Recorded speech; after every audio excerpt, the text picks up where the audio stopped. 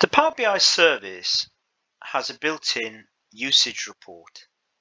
This needs to be set up for each workspace, and it can record information for the last 90 days.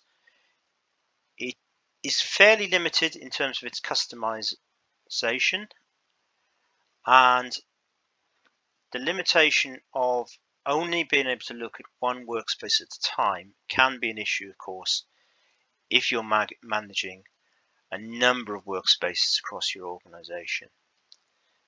Alternatively, the Power BI API is very powerful, but does require quite a considerable degree of coding to get to work as intended. The third alternative is the Altis Power BI Insight usage report.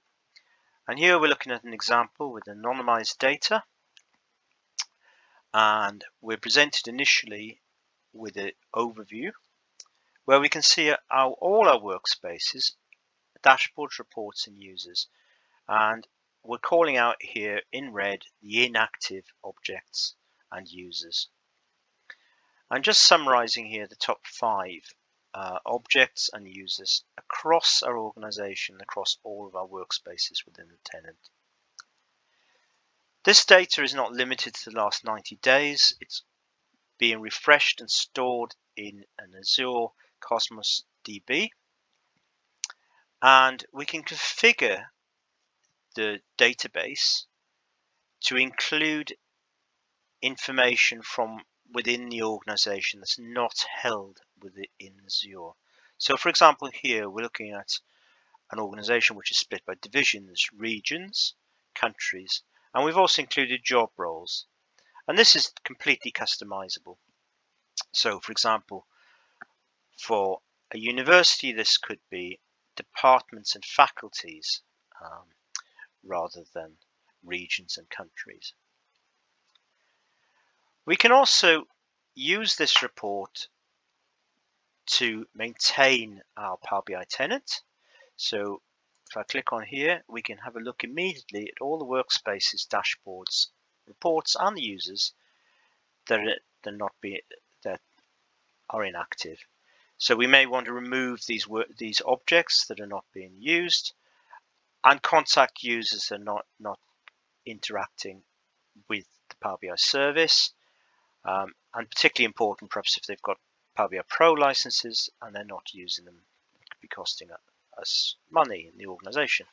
We've then got some splits based on workspaces, dashboards, and reports. These are all the same format. If we look at the report one, we can again list and get in a little bit more detail, understand the activity counts, activities per users, and when they were last accessed. And here as an example, we're also looking at our data sets and data sources to see which data sources are being used by all our data sets, when they're most frequently being updated. And we can also see activities, so we can see here views of dashboards and reports and updates, deletes, and so on. And we can also see here who's publishing in apps, when they were last published, and how many have been published. And taking a deeper dive into users, again we can see here all our users and their activities. We could, for example, of course, sort them, see the days since users last accessed Power BI, or by activities. And again, we've got the splits with top 5 workspaces, dashboards, and reports here as well. But again, this is highly customizable. So I hope you can see here that this report offers a huge amount of flexibility and is very powerful as a tool to both drive and monitor adoption of Power BI through the organization, and in terms of maintenance as well of the Power BI tenant. If you'd like to learn more, please get in touch. I would be happy to talk to you about your requirements.